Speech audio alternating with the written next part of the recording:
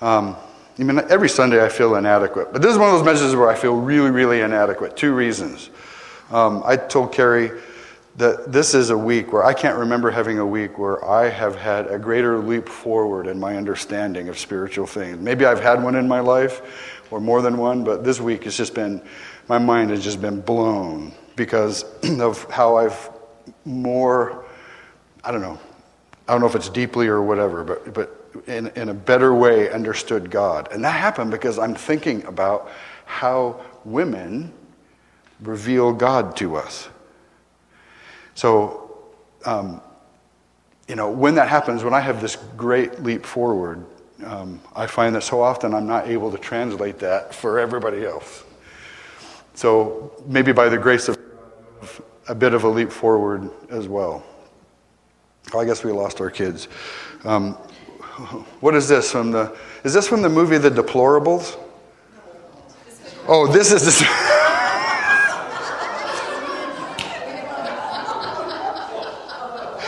Close? No. It's Despicable Me, isn't it? All right, the Minions. If a woman speaks and no one is listening, her name is probably Mom.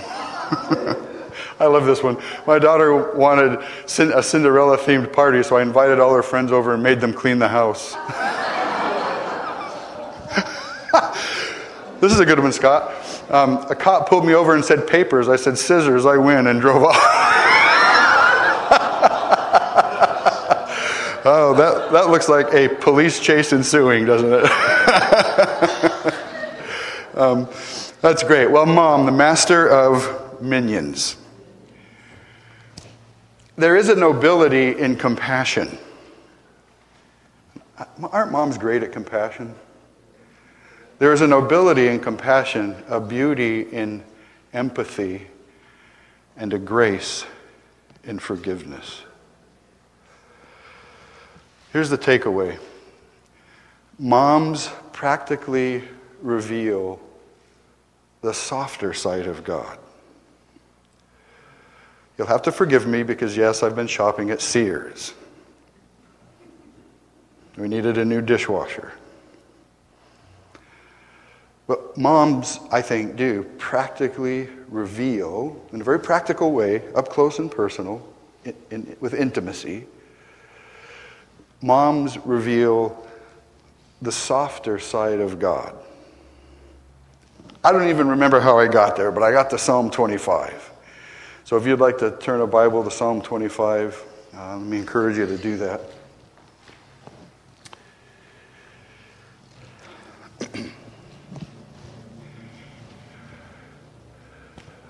I think verse 10 wraps up the message of the psalm. It'd be kind of easy just to zip past it. But it says, all the paths of Yahweh are loving kindness and truth to those who keep his covenant and his decrees. All the paths of Yahweh, the name of God, are loving kindness and truth. That brought me to some really simple, basic truths, facts about God.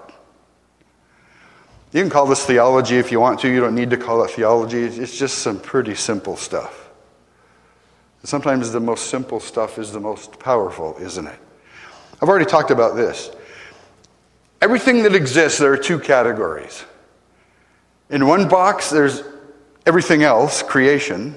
And outside that box, God's box is infinite and eternal, so I didn't have space on the screen to put, well, there aren't really boundaries of God's box, right?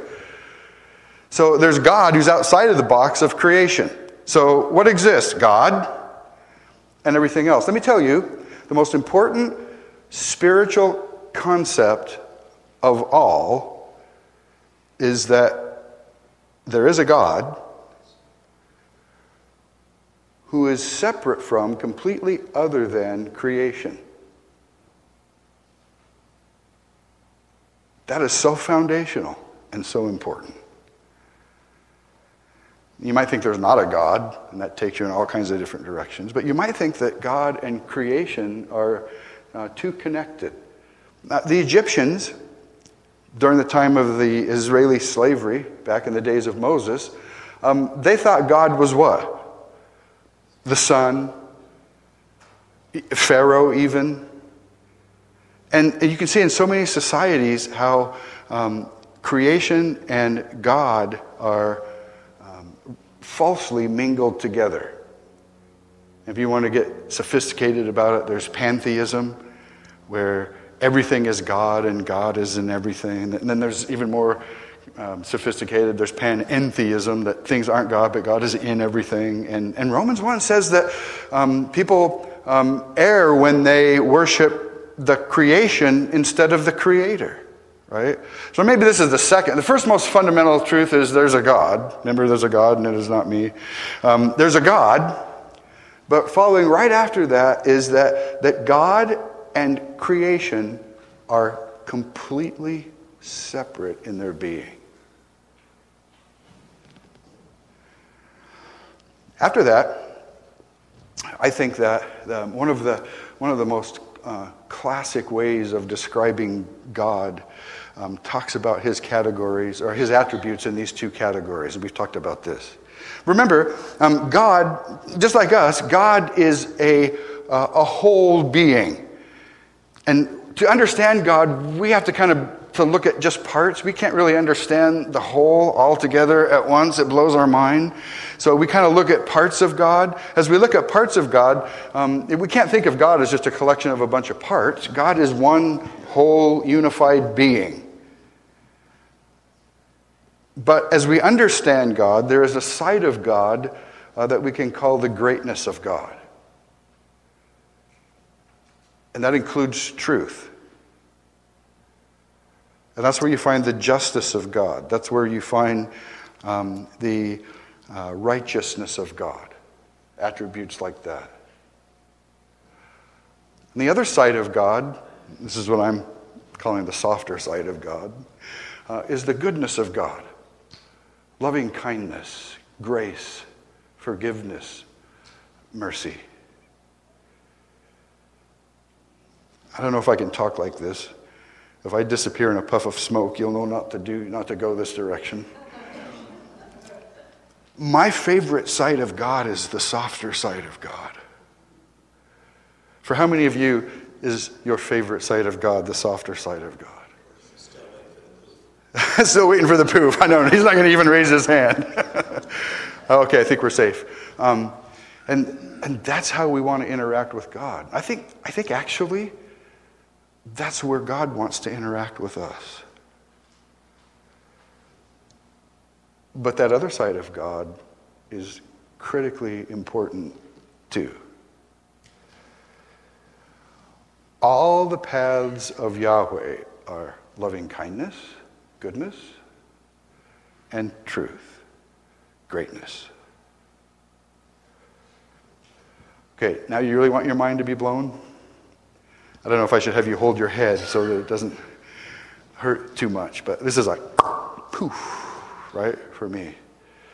Remember we talked about the Old Testament that slightly emphasizes the greatness of God, and so you have God dwelling in the tabernacle and the temple where he's present, but he keeps humanity a little bit at arm's length.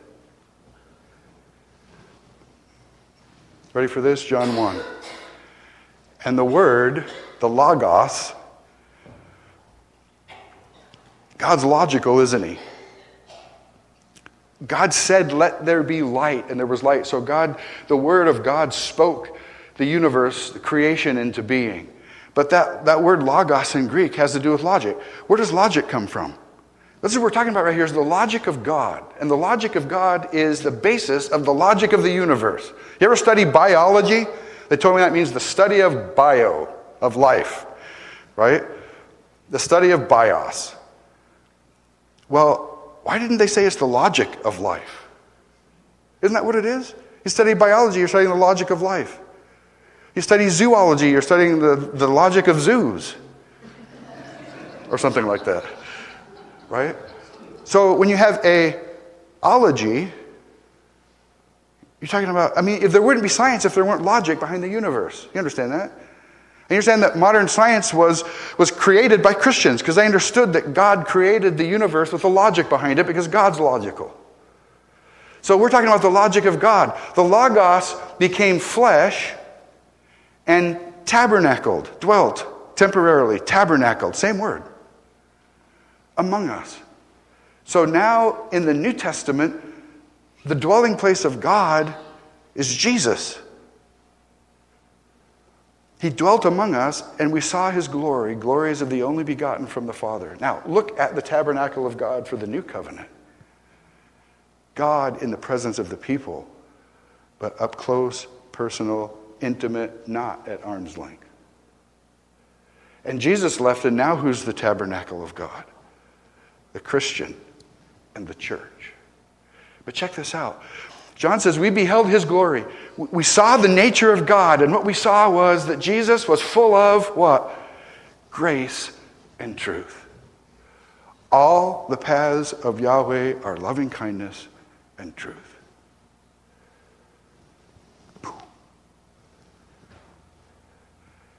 It's just that in the Old Testament, there's a slight emphasis on the truth, and in the New Testament, there's a slight emphasis on the grace. But if you don't keep both in relative balance, you end up with heresy, don't you? There it is, the Old Testament. The Old Testament puts a slight emphasis on the otherness of God. Remember, there's God and there's creation. We need to understand that. We really need to understand that first. First, we need to understand that God is utterly separate from creation. The New Testament puts a slight emphasis on the nearness of God. God is still other than in the New Testament, and he's still near in the Old Testament. But the emphasis is shifted a little bit. So if you want the big $10 word, God is transcendent. He is other than, above, over, sovereign. And God is immanent, close, involved, working in creation. God is just not nearby, he's actively nearby. The first has to do with God's authority. The second has to do with relationship.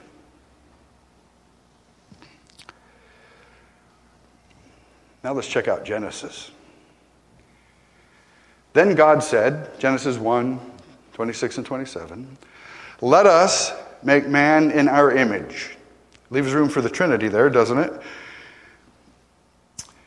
According to our likeness, and let them rule over the fish of the sea, and over the birds of the sky, and over the cattle, and over all the earth, and over every creeping thing that creeps on the earth.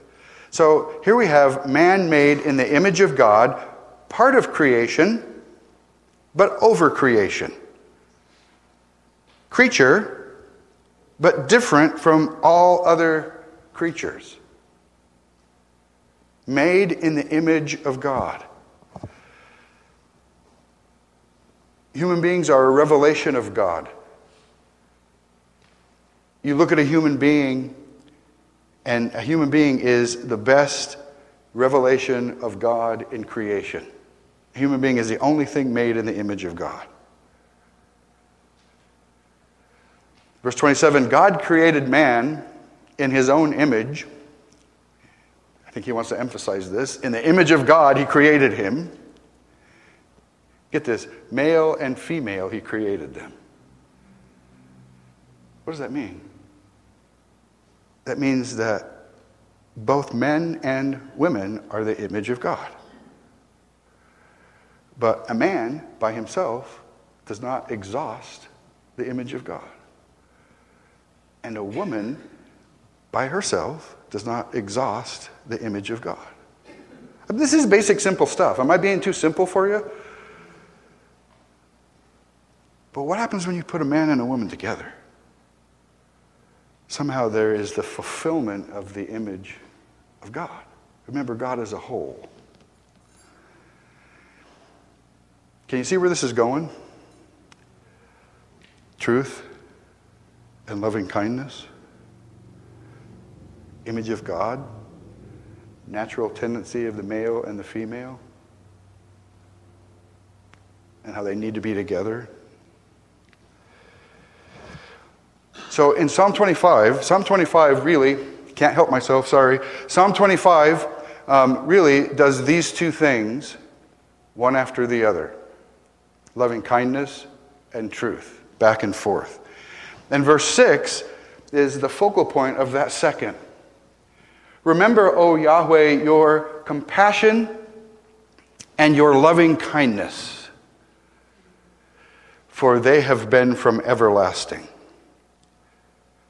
From the very beginning of creation, there was God's compassion and his loving kindness. Really, before creation, God was compassionate and had the attribute of love. This word loving kindness is such a great word. We've talked about it. It's the word chesed in Hebrew. It's a strange letter. We don't have it in English. You got to go right at the beginning of that. So practice that with me. Chesed, right? Ready? Chesed, right? It's a beautiful word. The root is connected to the root in Hebrew for stork. And what do storks have a reputation for being? Great mothers. That's why they bring the babies. Right? So chesed really is a word that reflects motherly love. How does a mother love her children? How does a mother love her babies? It's interesting that one of God's qualities is that of motherly love. So we know that God is neither male nor female. There are feminine imageries of God, especially in the Old Testament.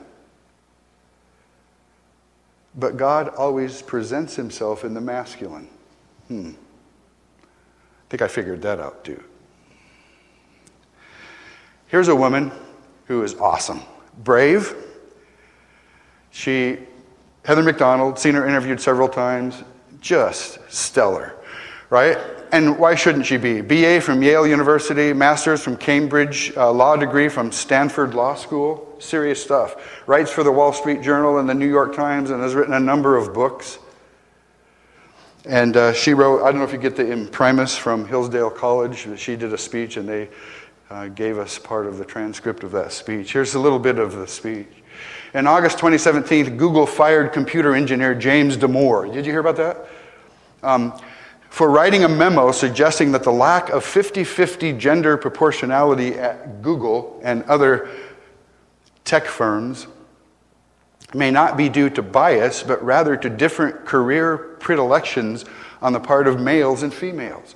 So Google has this internal thing for employees so they can communicate and they can write their views and they can make suggestions and all this kind of stuff. And so he writes up this 5-page thing writing how it's not because Google is biased, it's because women just don't get drawn to the field of sitting in a cubicle and writing computer code all day. And when they found that, they fired him because he was being sexist.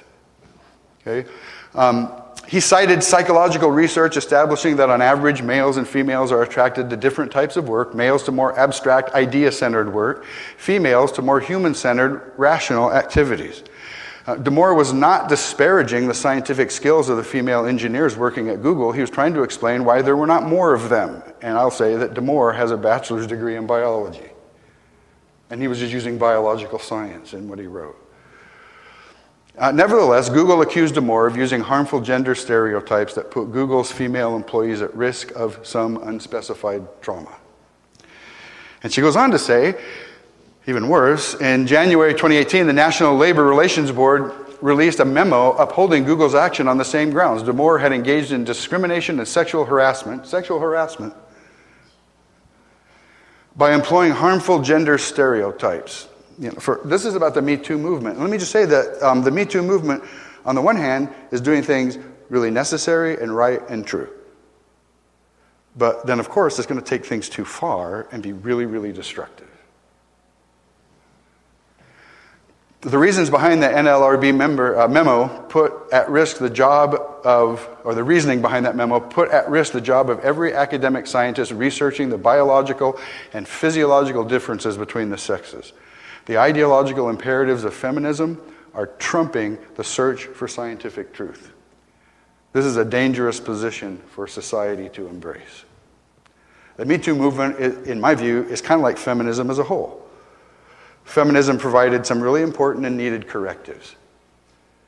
But I think there is a form of toxic feminism, and toxic feminism has taken things way too far and become destructive. All right, now to Psalm 25. This is the part that we'll concentrate on more, Lord willing, next week. It emphasizes more the truth part. To you, O Yahweh, I lift up my soul. O my God, in you I trust. Do not let me be ashamed. Do not let my enemies exult over me. I said that the softer side of God was my favorite side of God. It is until I want God to smite my enemies. And then the other side's pretty cool. Indeed, none of those who wait for you will be ashamed. Those who deal treacherously without cause will be ashamed. Cause me to know your ways, O Yahweh. Teach me your paths. Lead me in your truth and teach me, for you are the God of my salvation. For you I wait all day.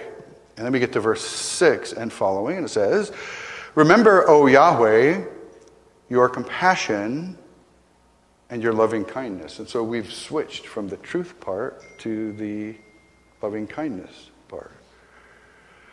For they have been from everlasting. Do not remember the sins of my youth or my transgressions. According to your loving kindness, remember me. And this is an important line. For your goodness' sake, O Yahweh. Why should God forgive me? Does God look at me and say, wow, look at Steve, he is so awesome, I think I'll just be forgiving to him? I think in reality, it is for the sake of his own goodness, his own plan, based on his own character, that he picks us out and he says, I will bring you to salvation. I will cause you to know my ways.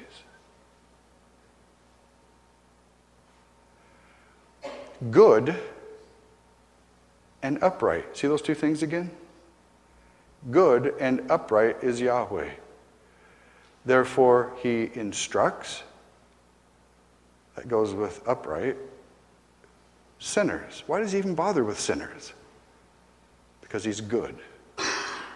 Therefore, he instructs sinners in the way. Now back to the truth part. He leads the humble in justice, and he teaches the humble his way. All the paths of the Lord are loving kindness and truth to those who keep his covenant and decrees. Covenant is a relational thing. Decrees, it's another word for laws. So you can see how the parallel goes between loving kindness and covenant and truth and decrees. And for whom is God both loving, forgiving, and truthful? Those who keep his covenant are faithful in relationship with him, and those who follow his laws. For your name's sake, O Yahweh, for your name's sake, pardon my iniquity, for it is great. Now, if my sin is great, I know I need a great God to deal with it. And by the way, how do I know my iniquity is great? Do I know my iniquity is great by looking at the softer side of God? Or the just, holy, righteous side of God?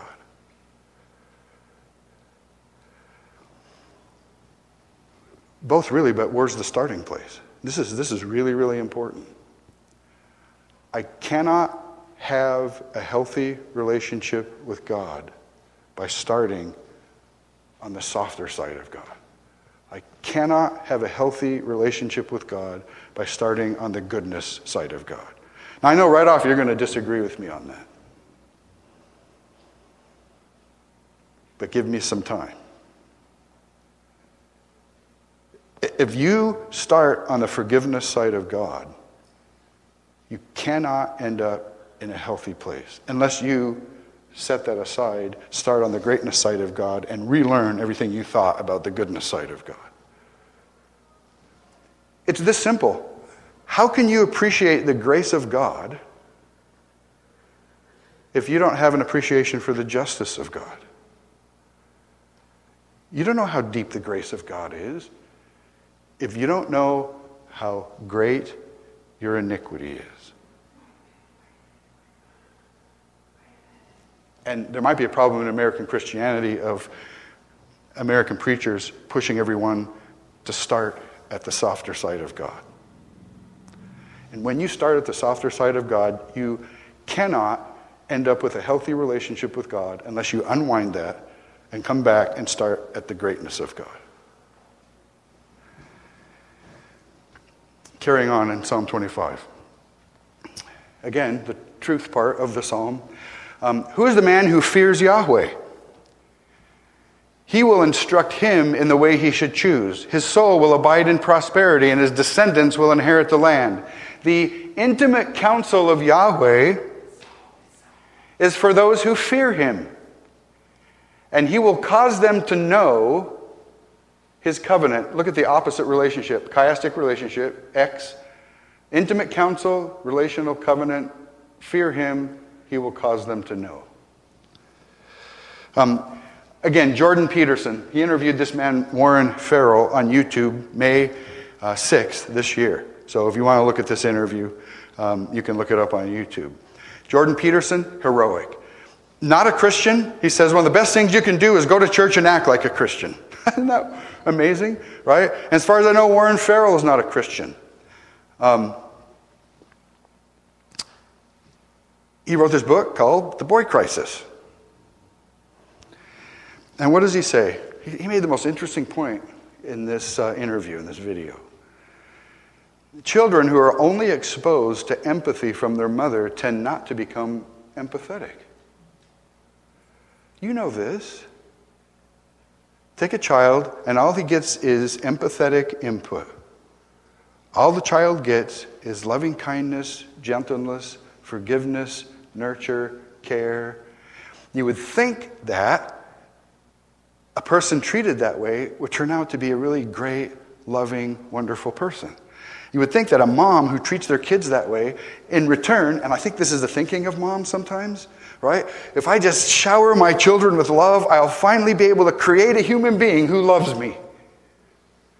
Because moms want to be loved. And they should be loved.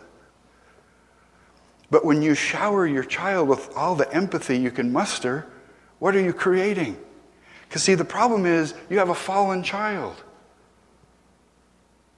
And when you do that, what do you create? An empathetic child? No, just the opposite. It's amazing, right? This is one of those mind-blowing truths of life. If you do nothing but give to your kid, you're going to create a spoiled brat. And the kid is not going to love you back.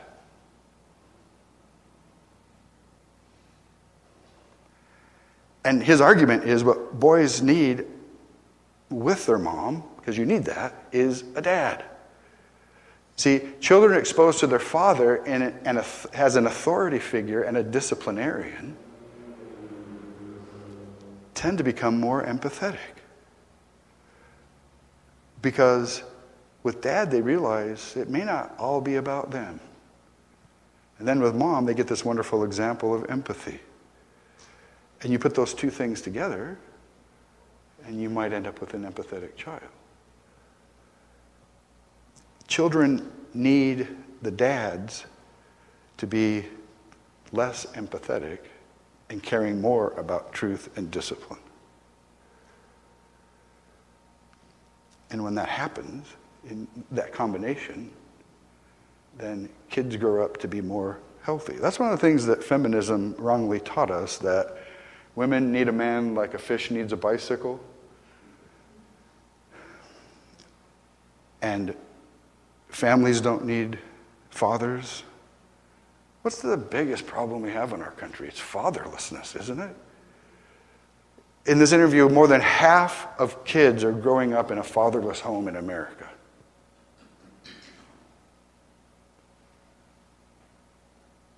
How tough is that? And that's why we as a church need to come alongside and provide that role of father figures for kids. Remember, God created us in His image, male and female. Where's the starting place when we come to God? We've got to start with His greatness. Where's the starting place if you want a healthy kid?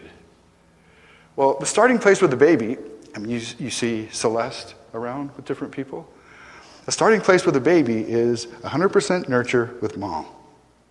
But let me tell you, you get to a certain age, why do you think there are terrible twos? I mean, it is of necessity. You got to nurture the baby. But the baby's fallen, so by the time the baby's 2 and can express it, they're the center of the universe. Now, what do you do with that? Right? I mean, by the time they're 3 or 4, you need to make some pretty serious strides at reversing this. Nurture first.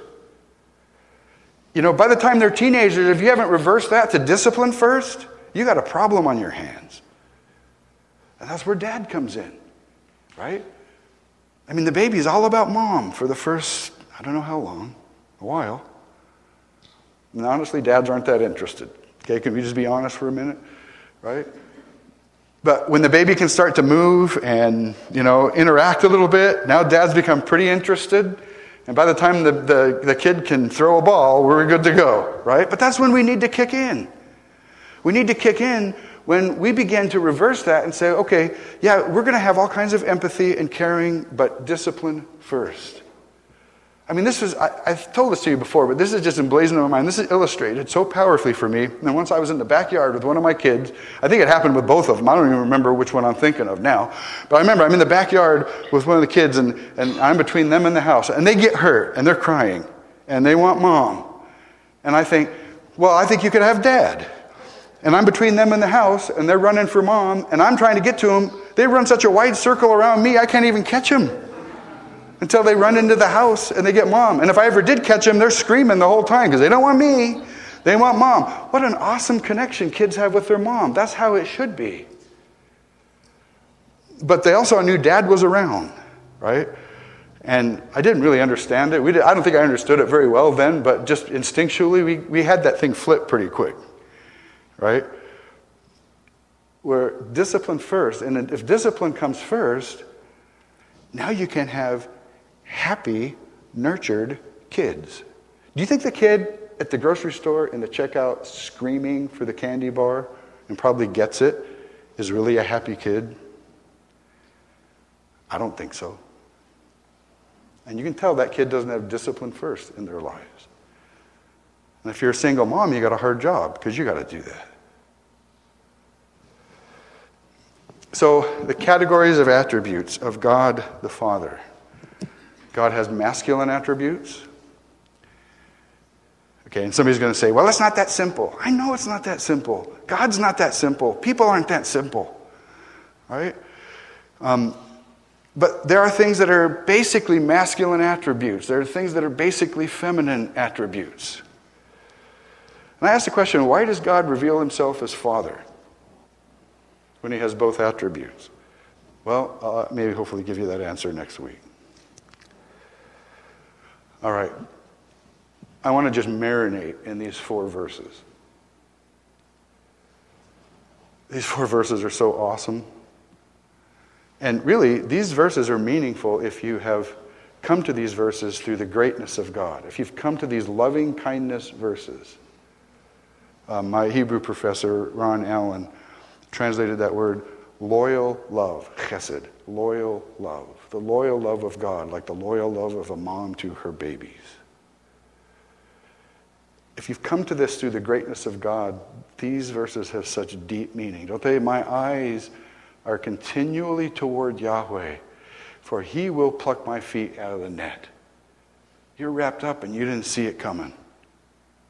And he will untangle you. Turn to me. Be gracious to me. For I am lonely and afflicted. I studied these verses in tears this week. Be gracious to me, for I am lonely and afflicted. The troubles of my heart are enlarged. Bring me out of my distress. You ever feel pressured? We need the loving kindness of God. Look upon my affliction and my trouble and forgive all my sins.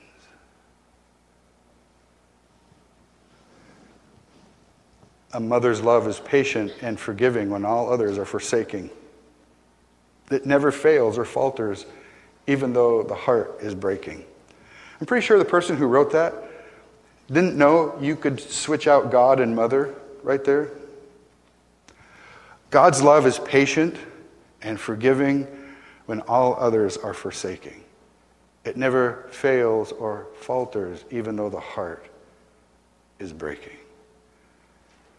I saw a sign on a church, I think in Tigard, and it said something like, there's no better expression of God's love than a mom's love. And I went, yeah, that's what I'm preaching Sunday. That's it, isn't it? There's no better expression of God's love than a mother's love. And then you get to the rest of the psalm, and it's in the truth part. We'll take a look at that, Lord willing, next week. Read it in between. But here's the takeaway. Moms practically reveal the softer side of God. Isn't that awesome? And that's our favorite side of God. And we see that in moms. How about this? You don't know something? Google it. You don't know someone? Facebook it. You can't find something? Mom. Which leads to this truth.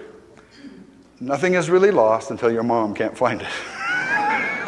Isn't that true? And you could switch the word, nothing is really lost until your wife can't find it. No frustration in our family there. Here's a good one. If I manage to survive the rest of the week, I would like my straitjacket in hot pink and my helmet to sparkle. So, application. There is a wonderful and healthy balance achieved by a mom who is distinctly feminine, but not exclusively feminine. Right? As human beings, we kind of are both male and female. I mean, I don't mean that in the crazy way we have it today, but men have feminine qualities and women have masculine qualities. But on average, a woman should have much stronger feminine qualities. Grace and truth. There's a wonderful and healthy balance achieved by a mom who's distinctly feminine but not exclusively feminine. And the opposite is true with men. And children desperately need both in their lives. The feminine and the masculine. So first of all, moms balance grace and truth like all of us. It's just that I think moms find it easier to lead with grace. Because moms are naturally great at grace, empathy, loving kindness, and nurturing.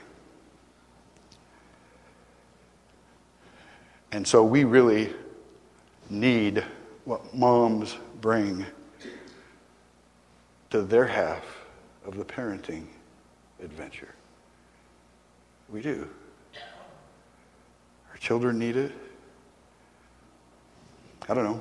I need some nurturing from my wife, and I get it. Conclusion, women are awesome. Because women show us our favorite part of God. Probably the most famous mother in my lifetime who never had kids was Mother Teresa. There's some great wisdom from her. The greatest disease in the West today is not TB or leprosy. It is being unwanted, unloved, and uncared for. Isn't that amazing? We can cure physical diseases with medicine, but the only cure for loneliness, despair, and hopelessness is love. There are many in the world who are dying for a piece of bread, but there are many more dying for a little love. We need mom. The poverty in the West is a different kind of poverty. It is not only a poverty of loneliness, but also of spirituality. We need mom. Let no one ever come to you without leaving better and happier. Be the living expression of God's kindness. I should have just read that, and that could have been the sermon, right? Kindness in your face, kindness in your eyes, kindness in your smile. What can you do to promote world peace? I like this. Go home and love your family. That's where it starts, doesn't it? Where does charity begin? Moms practically reveal the softer side of God. So now, let's turn the tables today and regularly and show the women in our lives some extra loving kindness. Repay that. We can do that, can't we, men? Remember Red Green's show? And their lodge had they would all say together, I'm a man, and I can change. If I have to, I guess.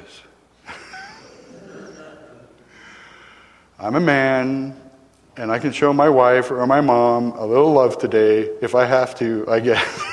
Well, it shouldn't really be like that, should it? We should be glad and quite able to love and cherish the women in our lives. Amen? Let's pray together.